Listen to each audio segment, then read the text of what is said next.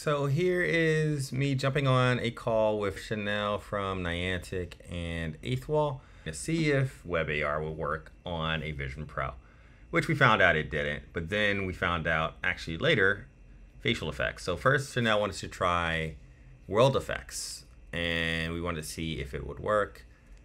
So we selected world effects, and so we select this one, and this is how we were able to find out it does not work. We launch it in the browser and it's going to ask for access to my camera, and once you access the camera you'll see what happens.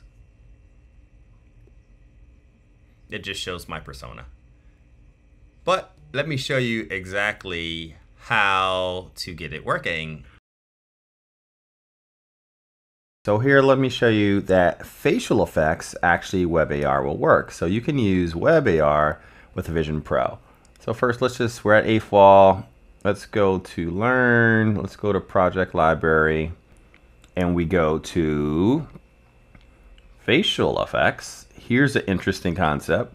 We're gonna see the persona, which is Apple's digital version of me, and I can use any of these facial effects on my persona. So I'm going to select facial effect, morph targets, launch, open in tab, allow access to my camera, which is my persona. And now look, if I expand my cheeks, it is morphing. This is two forms of AR, a persona that Apple has created and Eighth Wall actually morphing that persona, right? Let's try a couple others. So I'm going to come back. Let's see if hand tracking works, actually. That would be interesting. Launch. Access to my camera.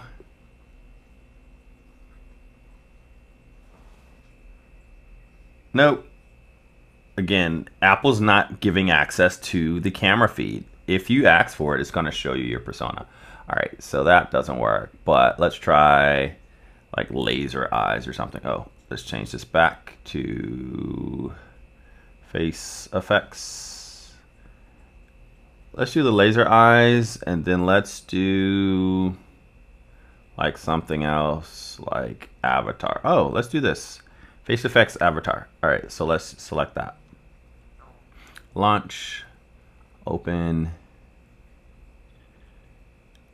allow.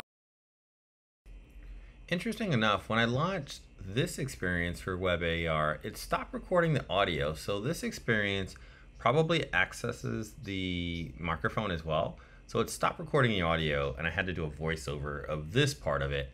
But let's get back to the next one, and let's do laser eyes.